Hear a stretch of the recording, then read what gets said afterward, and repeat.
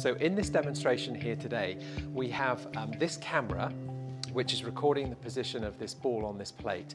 And then this position is recorded by a mobile edge cloud computing environment that then is intelligently controlling these robots, sending them the commands across the network to balance this ball on the plate.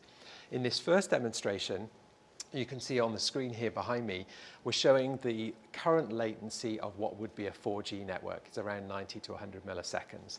And on the right-hand side, you'll be able to see this line move as we move the ball on the plate.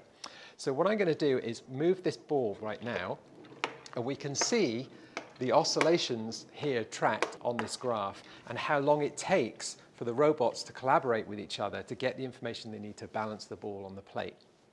And then we're going to switch into 5G mode. And we can see on this graph here that we've now gone from around 90 milliseconds to around 3 milliseconds, so much, much lower latency in the network. And I'm going to do exactly the same again. And we can see that we only took one oscillation there to correct the ball. So you can see how the reduction of the latency in the network improves the communication between the machines, which is critical for future networks.